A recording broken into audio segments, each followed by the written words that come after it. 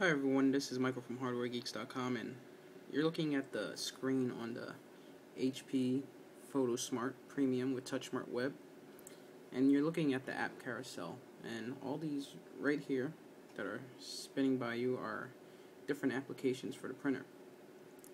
And I want to demo the weather one for you guys, so I'm going to tap it and I'll load up weather.com. Actually, weather news on it, it's not weather.com, it's just weather news. And the first time you load it, it's going to ask you for your zip code. And as soon as it's done connecting to the internet, which takes about 5 to 10 seconds depending on how fast your internet is, you get a 5-day forecast. Actually a 6-day forecast. There's an edit location up at the top. You can either change it from Fahrenheit to Celsius. Edit location right there. A little keyboard comes up when you want to type in your zip code.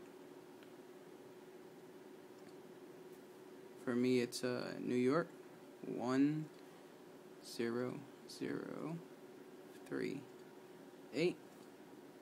Hit done.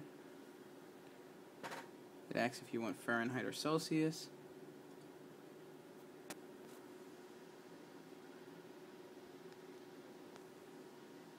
It then loads the weather for New York,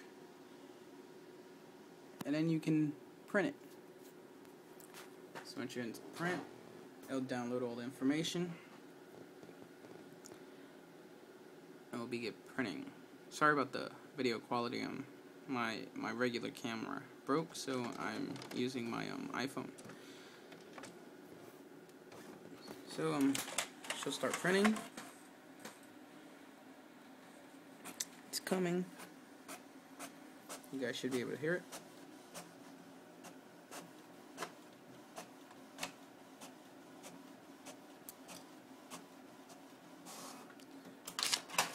So it prints out the 6-day forecast, a little map of satellite map of the area showing clouds, and then leaves you some space to write notes and maybe even prepare a schedule of what you want to do. Pretty cool app. There are a bunch of other apps available, such as the coupons.com app, the tabloid app, which will let you syndicate your RSS feeds into your own personal newspaper.